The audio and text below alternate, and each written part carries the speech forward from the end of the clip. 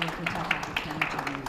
We're here because you were accused of stealing $65,000 to $70,000 from Darlene Simmons.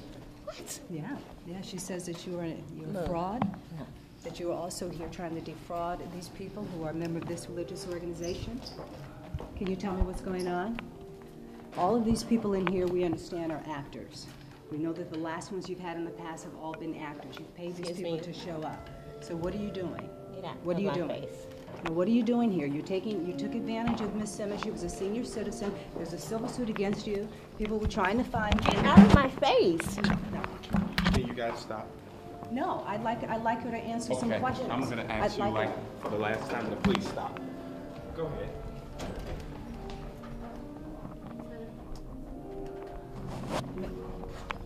Candace? She's heading downstairs.